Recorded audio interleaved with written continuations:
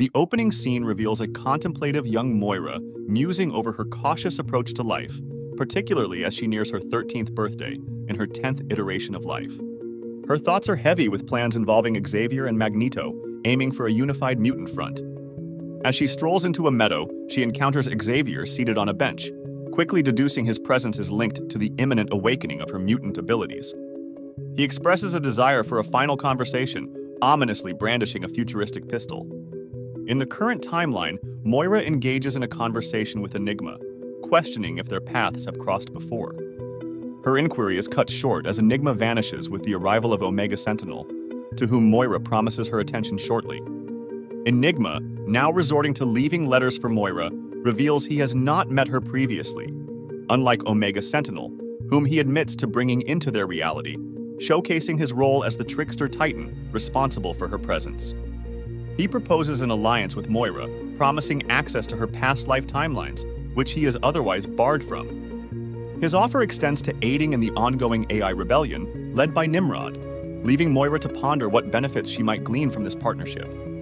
Meanwhile, No Place X faces an onslaught from Sentinel zombies, with Rasputin fiercely combating them. She urgently signals Doug for acceleration as the Sentinels begin infiltrating their defenses, while he struggles with the growth of tendrils necessary for their movement. Amidst this chaos, Rachel underscores the importance of time for all, including Xavier's critical mission with Moira. Mother Righteous suggests an escape route, though Rasputin advises Rachel to disregard her offer, just as a Sentinel's hand breaches No Place X. Moira, still young, confronts Xavier, questioning his drastic actions and whether Krakoa's vision is failing. Xavier reveals his belief in her future betrayal, having been convinced of her duplicity.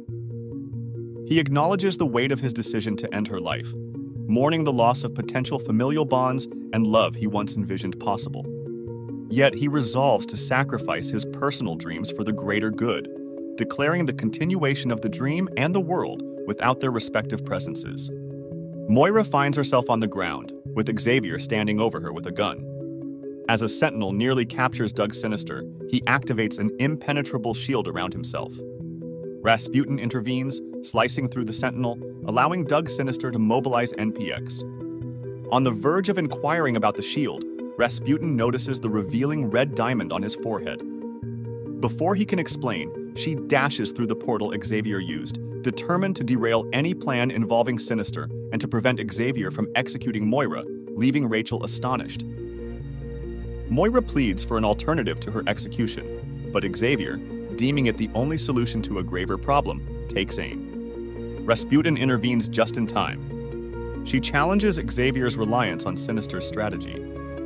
Xavier, insisting on the ownership of the plan and expressing impatience for explanations, deploys small red diamonds that transform into sinister creatures to occupy Rasputin as he pursues Moira.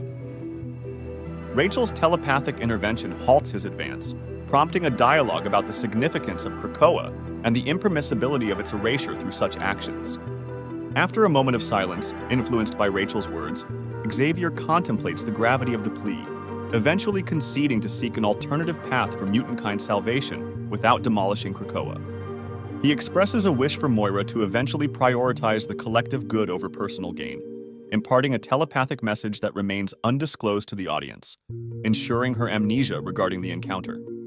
He acknowledges the forthcoming explanations owed to Rasputin and the regrettable nature of their actions, agreeing on the necessity to conceal their mistake. Together they depart, leaving young Moira to resume her innocent play in the meadow. She consents and creates an entrance for him. Upon asking, "Now what?" she finds herself assimilated into his being. The ensuing artwork vividly captures her integration into the Dominion, her eyes transforming to depict mesmerizing cosmic swirls. Returning to the present as Omega Sentinel draws near, Moira shares optimistic news of the Dominion's outreach and their willingness to aid them. In No Place X, Sinister's frustration mounts over Xavier's failure to eliminate the young Moira. Rasputin declares she's reached her limit.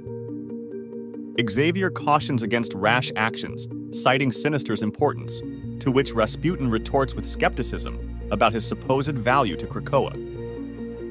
Xavier, conceding, permits her to proceed. Rasputin ends Doug Sinister with her blade, experiencing a conflicting sense of satisfaction. Xavier acknowledges the necessity of guilt in some situations. Rachel, indignant, confronts him about his near actions, to which he defends as a last resort, hinting at a far graver and improbable alternative. We then see Charles apologizing to Rachel before he shockingly shoots her in the back,